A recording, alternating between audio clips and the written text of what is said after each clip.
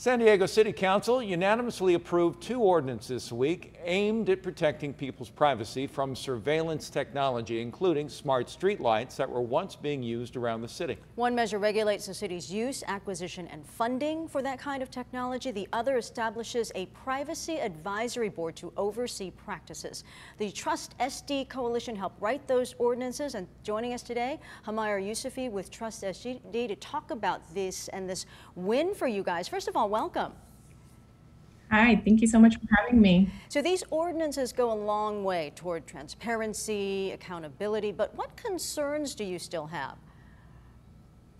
Yeah, I mean, we're really excited about both of the ordinances being passed unanimously. Our coalition really came together in response to the smart street lights that were being deployed all over San Diego, where thousands of these cameras were installed on our street lights, where all of the information was owned by a private company, and that we didn't even know that they were out and about, right? That they were happening for years. And so our coalition came together saying that, we really need to look at the big picture here. This is not the only time where surveillance technology has been deployed in our community with no transparency, with no public input about how this will affect our lives, how it will affect our privacy as San Diegans. And, what are the implications? What are the unintended consequences of surveillance technologies? We've seen in the past that the San Diego Police Department has shared information with Border Patrol or immigration enforcement in a time where, the administration was severely separating families. And so these ordinances are in response to that, to have a transparent and public process that is accountable for how we acquire surveillance technology, but also how we continue to use them in the city of San Diego. Well, Myra, what are your thoughts on the other side of this argument that some would say is the positive side, that these can help to prevent crimes or to solve crimes?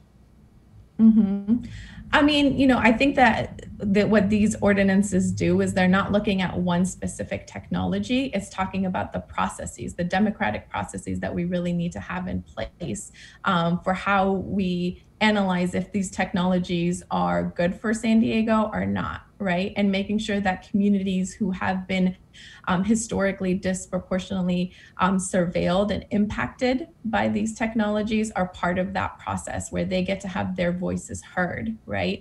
And I think a lot of San Diegans, no matter who they are, really do care about things like third-party entities, right? These that are collecting mass data about our lives and are really not governable, right? So how do we make sure that we have processes in places where our privacy rights are part of that conversation? As you know, the police chief had some concerns saying that victim advocacy groups and law enforcement didn't really have much input in writing these ordinances. What do you say to that? The Trust Coalition actually did have a conversation with the police department about specifically the smart street lights in the beginning. And, I think my response would really be that, public safety is important. It's one part of the conversation, an important one, but there needs to be a broader conversation as well that happens about what those implications are of those things. Homayra Yusufi with SD Trust Coalition. Thank you so much. We really appreciate you filling us in and letting us know some of your thoughts on this. Thank you so much for having me.